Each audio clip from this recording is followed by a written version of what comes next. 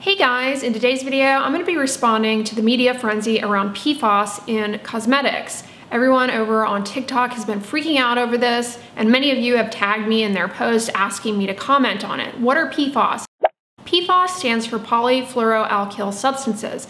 These are a class of chemicals that are added to a variety of consumer products like nonstick cookware and water-repellent clothing. Pfas are also added to cosmetics because they help improve spreadability as well as durability of cosmetic products. A study published in Environmental Science and Technology Letters set out to test the presence of PFAS in cosmetic products from the US and Canada. They purchased 231 different cosmetic products from the US and Canada from a variety of retailers, including Target, Sephora, Ulta, and Shoppers Drug Mart, and they tested these for the presence of fluorine. Fluorine is thought to be like a surrogate marker, I guess, of PFAS. 3/4 of waterproof mascaras tested contained high fluorine levels, and 2/3 of foundations and liquid lipsticks also contained high fluorine. And then more than half of the eye and lip products they tested had high fluorine.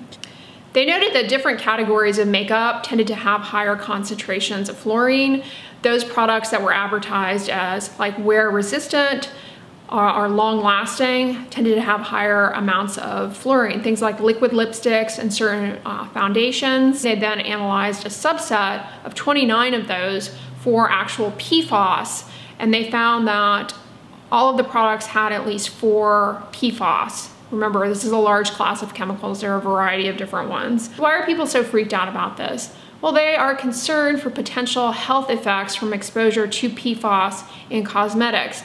The CDC points to studies which suggest a possible association, although not causation, association between exposure to PFAS and certain adverse health effects, namely elevated cholesterol, an increased risk of testicular and kidney cancer, changes in liver enzymes, and a decreased vaccine response in children, as well as an increased risk of preeclampsia or high blood pressure in pregnant women. It's easy to get freaked out when you hear things like increased risk of kidney cancer, but it's important to take a step back. There's really not enough data to know for sure, if at all, that exposure to PFAS, especially in cosmetics, is at all harmful to human health.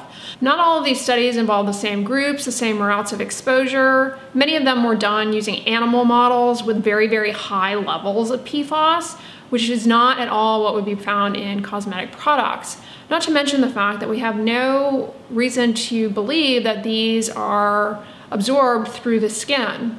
Now, many people point to concerns that since a lot of these products are going to be used around the eyes or on the mouth, that because in those areas you have the mucosal membranes, the thin moist membranes, where you're more likely to absorb things, that's a riskier location. But still, you could make that argument about really any ingredient in lipsticks or mascaras. So you can't assume that the presence of PFAS in cosmetic products is necessarily bad.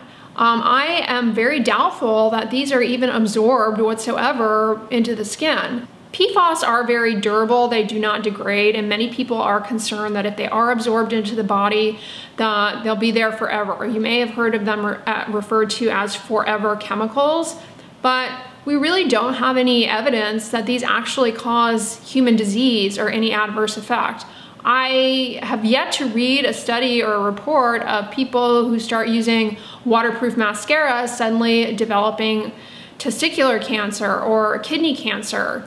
So it's really, really hard to say for sure, if at all, that exposure to PFAS is causing harm to human health, especially in the minute quantities present in cosmetic products. Where you might, worry more is that these can contaminate our drinking water, and potentially you could consume them through contaminated drinking water to high levels. That would be more worrisome. But what you're going to be exposed to in a waterproof mascara, in a liquid lipstick, is very, very, very negligible amounts. It doesn't seem likely that this is the threat that people on TikTok are making it out to seem. Scientists tested more than 200 concealers, foundations, eye and eyebrow products, and lip products, and found high levels of a cancer-causing chemical in more than half of them. Waterproof mascara was the worst offender, with 82% of products that scientists tested having this chemical. The scientist in charge of the study said that when this chemical gets into your body, it doesn't get processed out like everything else. It just gets in and stays there.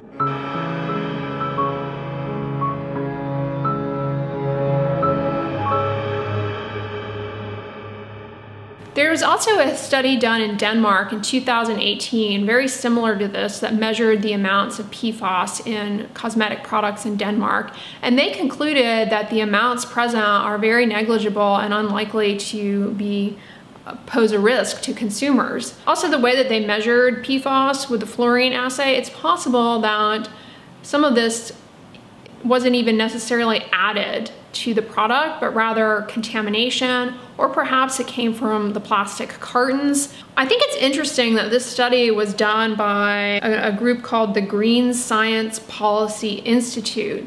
This appears to be a nonprofit organization. It's not like an academic research center. It is a nonprofit. And they are very tightly linked with policy making, and that is their motivation. So I would look at that with some level of skepticism. You really have to wonder what their motivations are. To me, this really has the undertones of green, clean beauty and a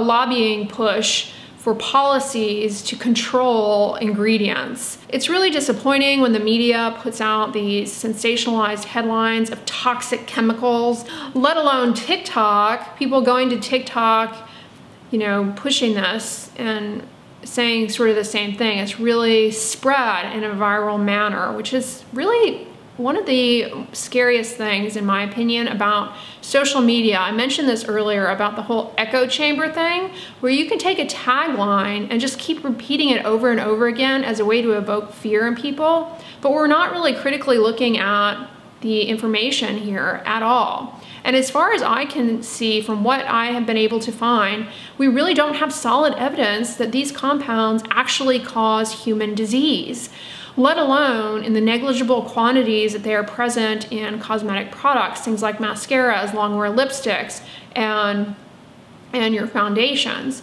So in my opinion, I would not throw out my makeup, although you guys know I don't wear makeup, but I would not throw out my makeup because of this article and because of all of this hype. I would continue to use the same things. I don't think that these are harmful to human health. Now, you could also make the argument that these could potentially be harmful to the environment. Again, in cosmetic products, it's going to be in trace amounts. And so, limiting your consumption of products, in my opinion, is always a good idea to minimize an environmental footprint. This is where the clean beauty movement can really get you if you're not careful, because they will swoop in and say, we don't have PFAS in our products that are harmful to the environment and that, cause kidney cancer or whatever. Well, they'll make sensationalized claims like that, and they'll sell you a product that likewise could harm the environment, So it's something to be really critical of when you are faced with these sensational headlines about toxic ingredients.